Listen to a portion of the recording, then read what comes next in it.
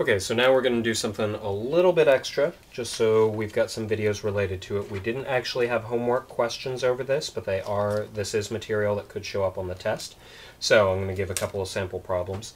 This one deals with expansion, linear expansion, due to change in temperature. So we talked about that in class. That was the one where we looked at the railroad track and we saw the warping and bending that can happen to railroad tracks because of the heat change in the day. Speaking of which, there's a train going by. Now, this problem is actually number 19 from the review. I figured I'd just go ahead and work that out, and I'll probably try and do number 20 as well so that we see that. I'm tiling a garden patio. I'm dealing with little tiles that are 10 cm by 10 cm. So these are pretty small ones. We saw that the larger things that we dealt with, kind of the more effect we had. But we know that things can get very bad if we don't leave the space needed for these to expand. Now, I provide you with alpha, the coefficient of linear expansion, and that's 8 times 10 to the negative 6th, 1 over Kelvin, or 1 over Celsius, right? So this is the same thing as saying 8 times 10 to the negative 6th, and it's 1 over Kelvin as our units. I also tell you that our temperature could change anywhere from negative 20 C all the way up to probably a positive 40 C, maybe even more if you take into account how hot or cold the tile itself can get compared to the surrounding air. Say, especially with the warm end of that, a lot of times the tile will end up a lot warmer than the air actually gets. But this is a good enough value. So that's a rough idea of what could happen throughout the course of a year.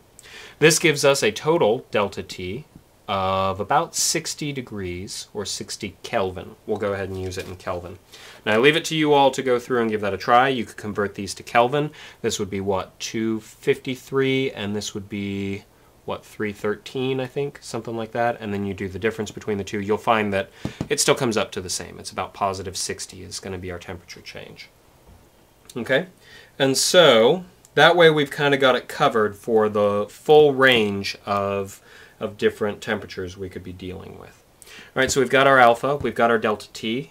Our equation looks like this: delta L, our change in length, equals alpha times our original length times delta T. Okay?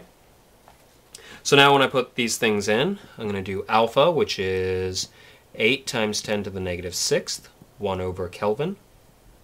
All right, times our length. Well, the length of one of our tiles is 10 centimeters, but, oh, I'm sorry, I may have the wrong units on that.